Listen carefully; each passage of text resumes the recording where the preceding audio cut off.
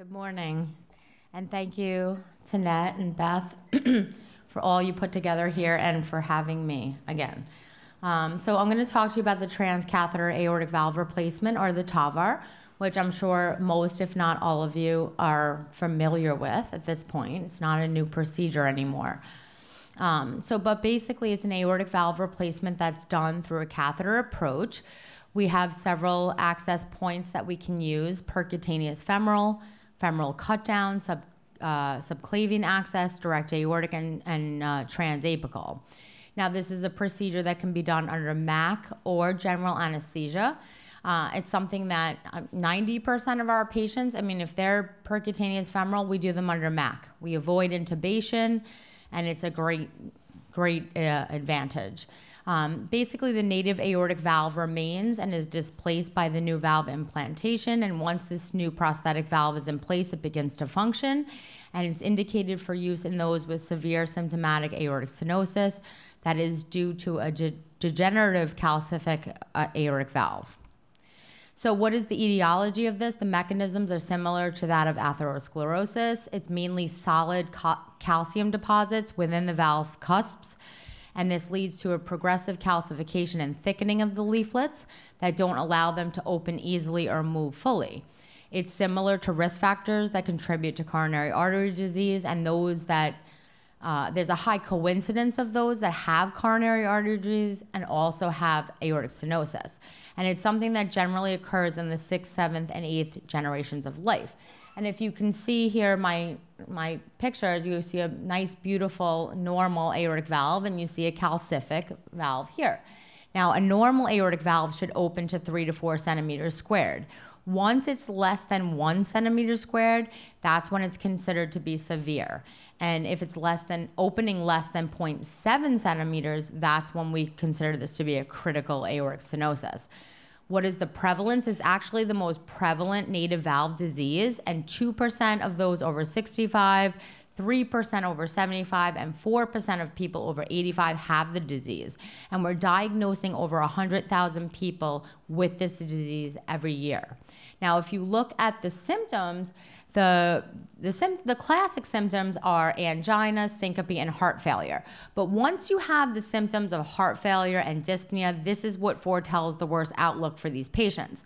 And you can see by this survival curve here, you have this latent period, and then all of a sudden you have the onset of severe symptoms. And look at this rapid decline in survival.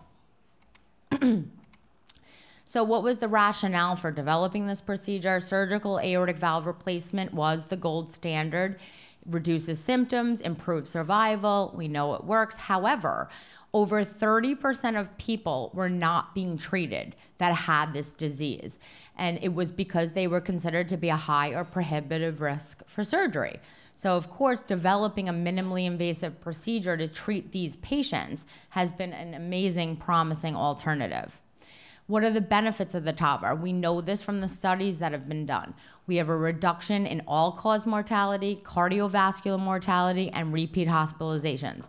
We have improvement in their gradient. We have improvement in their valve area, their heart association functional class, their 6-minute walk test, and their quality of life, which, of course, is the most important thing. What are the potential adverse events? Any procedure comes with potential adverse events. We're working, and everything we do and strive for in the future is to reduce these. But of course, stroke is one of our biggest concerns. You're manipulating inside of a calcified valve.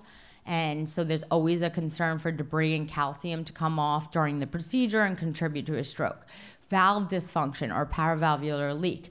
This is a leaking that occurs around the valve, and this occurs because of malposition, whether the valve is implanted too high or too low, but also these masses of calcium that are coming off of the annulus that don't allow this good seal of the valve. And this is important, especially if you're left with moderate or severe paravalvular leak, because it does correlate with mortality.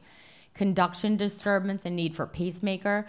This is something that, the design of the device, where it sits in relationship to the AV node and the bundle branches, that is a concern. Annular rupture, again, balloon, valve placement in a calcified valve. You're concerned that you're going to rupture the annulus, and that would be a devastating event. You have to watch your wire. You have a stiff wire in the ventricle, and so you're always concerned for LV perforation, which would lead to tamponade, urgent need for surgery. Acute MI, albeit low risk, we do have to look at the distance of the coronary ostia to the annulus.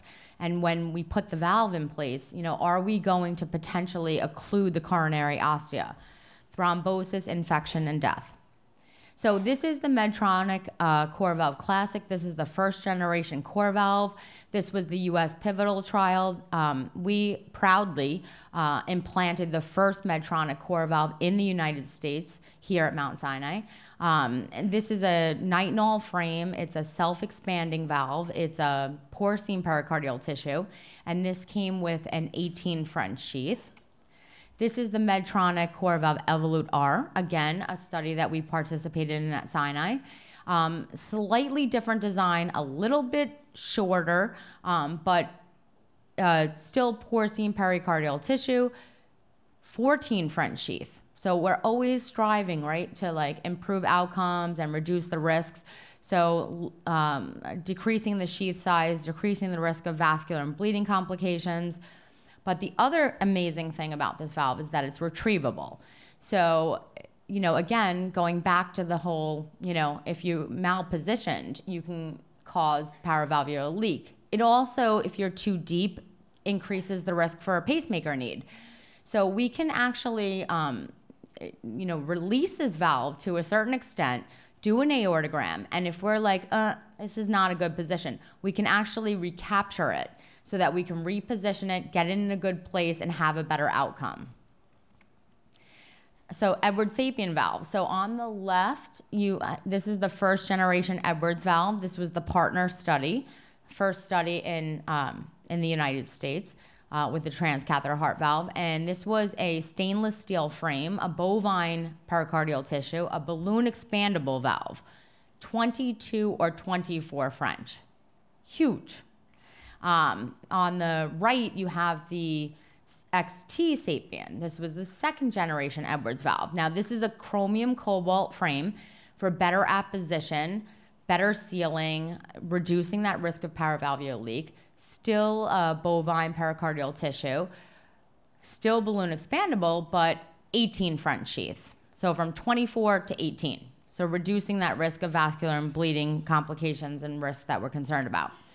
Now, this is the Sapien 3. This is the third generation Edwards valve, FDA approved. This is the valve we're now using. It's still chromium cobalt, but you can see that the struts are a lot thinner, which allows, again, for better apposition, lowering that risk of paravalvular leak. And you also have this outer skirt that creates a nice seal, and again, reducing that risk of paravalvular leak. Still bovine pericardial tissues, still balloon expandable, 14 French sheath. So again, as we move on, we're continuing to improve our devices and reduce the risks and the complications that come with the procedure. This is the Sentinel cerebral protection device. This is something, it's not FDA approved yet. However, the studies are done. It's closed. We participated in the study at Sinai. It's basically a device that goes through the right radial artery. You have two filters, one that sits in the right brachiocephalic, protecting the right internal carotid, one that sits in the left common carotid. This goes in before we do any pre-BAV, valve implant, post-BAV. It's there the whole time. And then, of course, at the end of the procedure, we take it out.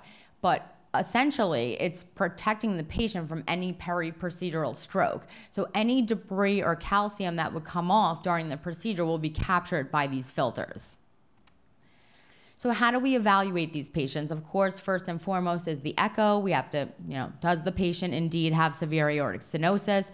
Do they have a valve area that is less than 1 centimeter squared? Sometimes we need to do a TEE to better assess this. If their LV systolic function is down, sometimes we need to do a debunamine stress echo. We do a CTA of the chest, abdomen, and pelvis. This is probably one of the most important tests that we do in terms of what is their annulus size, what size valve do we need to put in, what is their access, are there any anatomical concerns. Cardiac cath, pulmonary function test, carotid duplex. We assess their New York Heart Association functional class. this procedure is indicated for those that have class 2 or greater symptoms, and then also a consult with one of the interventional cardiologists on our TAVR team. Surgical risk assessment. Right now, and God, maybe tomorrow this is going to change, but right now this is a procedure that is commercially approved for those that are high risk for surgery or inoperable. Intermediate risk approval, we're just waiting for it.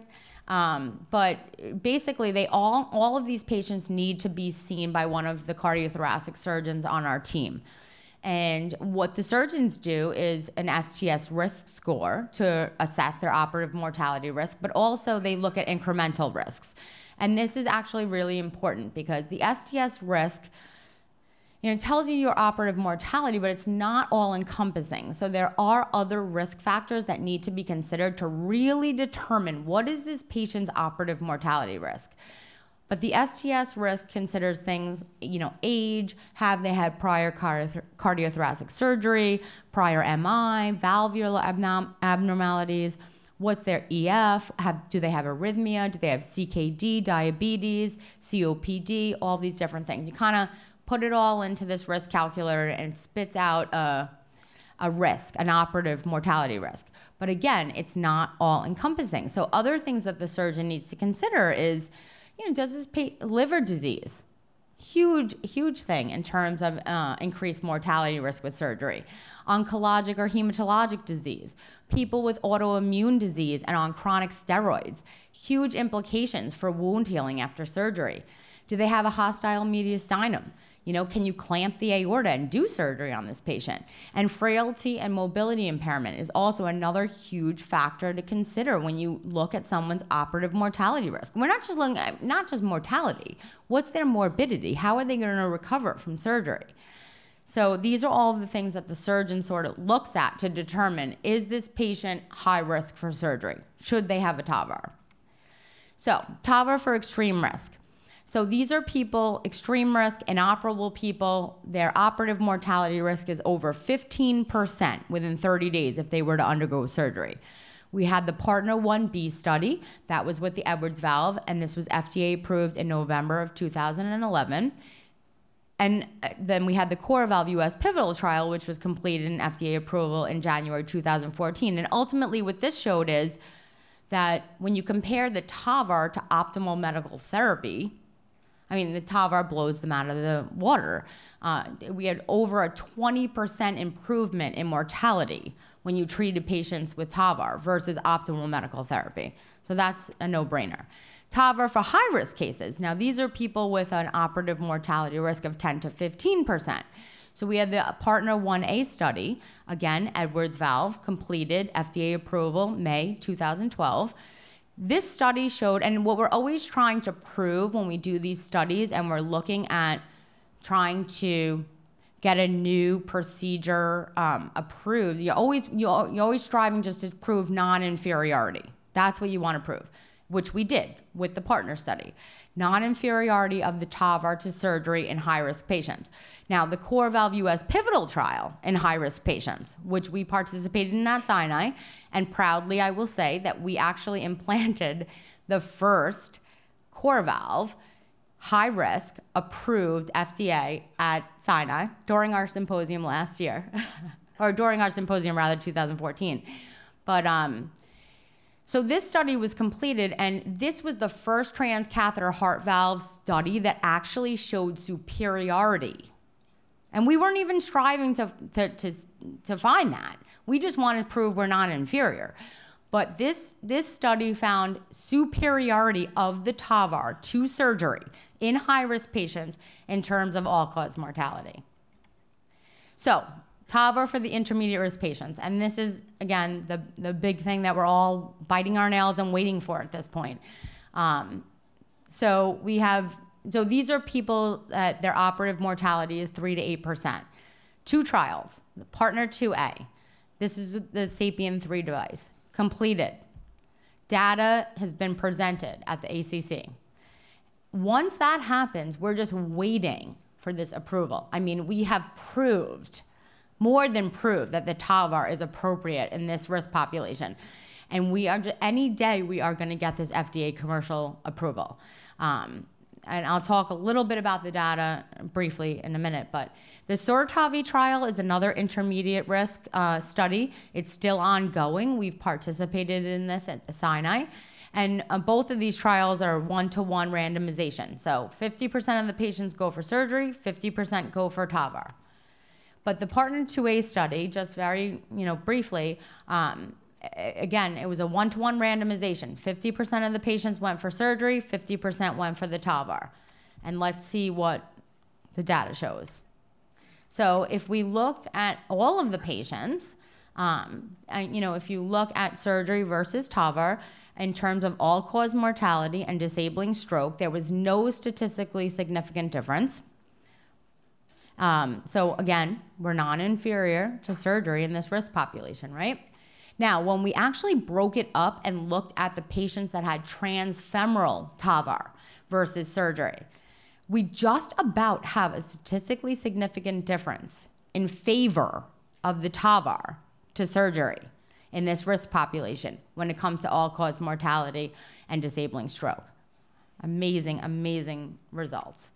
When you look at some of the other data, there was no statistically significant difference, again, proving that we're non-inferior, and actually a lot of it in support of the TAVRs in the fact that we're like slightly better than surgery, but it's not a statistically significant difference.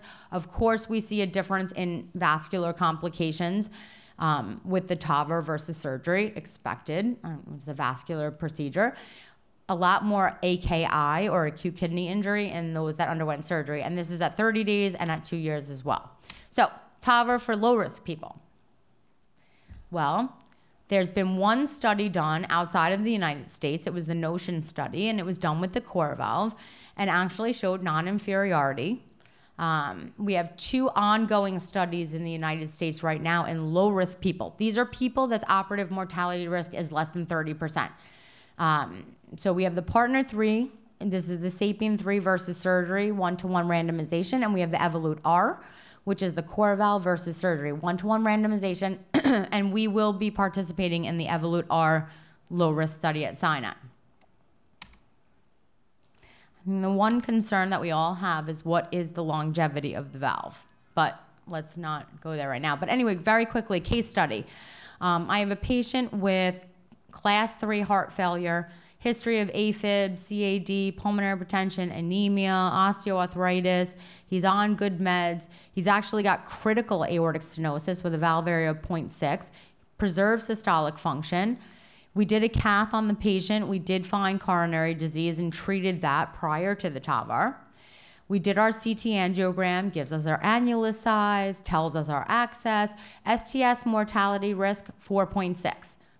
That's intermediate risk. However, our surgeon saw the patient and determined the patient to be high risk because given the STS, in addition to the patient's advanced age, the anemia, the frailty, the pulmonary hypertension, this is a high-risk patient. So the plan was for a core valve 31, percutaneous femoral access, to be done under MAC without intubation. This is a quick look at what we're looking at when we look at the echo and how they're measuring the gradients. This is the CAT scan and how we're measuring the annulus. And what's important to point out here is look at these masses of calcium. So when I talked to you earlier about the paravalvular leak and the apposition of the valve and the good sealing, I mean, or risk for annular rupture, I mean, this is the problem. Although calcium is good because we can't latch the valve onto anything without it. So it's good and bad. These are just some other measurements that we're looking at in terms of the CAT scan, different challenges. The coronary ostia height I spoke to earlier. This guy's in the clear. When the coronary ostia are 10 millimeters or below in terms of distance, then we're concerned that when you put the valve in, you're going to displace those native leaflets and you could occlude the coronary ostia. So he's clearly good. We got 13.9 and 15.5, so no issue. And this is how we're looking at the access, what are our femoral artery sizing, and what is how much calcium is there? You know, do we need to do a cut down? And all these different questions that come up. This is a 3D image of the CT scan. And this is really great for looking at other challenges we might face, like tortuosity, aneurysmal areas, different things like that we can, we just really just dot all of our I's. Uh-oh, she's beeping. Okay, so class 3 heart failure, critical AS, high risk for surgery, going forward with the core valve. Here are my pictures. All right, so we're in place, and we are slowly releasing it. And now we have released the valve. Now we see severe paravalvular regurgitation. And I told you earlier, that's a really important complication to be concerned about. It contributes to mortality. We don't want to do a procedure for someone and correct their aortic stenosis and give them severe AI. So what do? Well, we do a post-BAV. Let's better oppose this valve. Let's better seal this valve, right? So that's what we did with a 28 millimeter balloon. Now where are we? Here's our post-BAV picture. We have moderate paravalvular leak. So what do? There's a lot of discussion that goes on at this point, right? Because moderate paravalvular leak is still a significant concern. It's not severe anymore, but it's still moderate. But we also remember those masses of calcium. Do we really want to go in and post-dilate this again with a bigger balloon and possibly have an annular rupture? I mean, that's a devastating event, right? So we looked at the hemodynamics. We looked at the whole picture. We know it's self-expanding. It'll expand more over the next 30 days. So we might even actually have improvement on our 30-day echo. Decision was, we're happy with this result. We don't want to take the risk, and we're good. So he did amazing. He went home the next day, and he's done well since. So anyway, going forward, we're always striving to improve outcomes. How we do this, having a good established TAVR team and program, good patient selection criteria, improving operator skills. We've done, I think, 715 to be exact procedures as of yesterday. So improving the valve sizing and positioning, judicious use of that post-implant dilation, these subsequent device generations and reduction in sheath sizes, distal protection devices. I showed you the Sentinel device, better standardization of antiplatelet and anticoagulation therapy. This is something we're working on. We have an ongoing study looking at this. And establishing really good pre and post procedure protocols is vital. So in conclusion, currently, the TAVR is an alternative treatment for aortic stenosis and those that are considered to have a high or prohibitive risk for surgery. The results of the PARTNER 2A and the SURTAVI trial, and I'm going to change may to will, result in a paradigm shift in the management of aortic stenosis in those with an intermediate risk for surgery. The TAVR results in marked improvement in valvular function, immediate hemodynamic and clinical improvement. And the results of the workup and the surgical risk assessment is what determines, is this the right procedure for the patient? And I thank you so much for your time.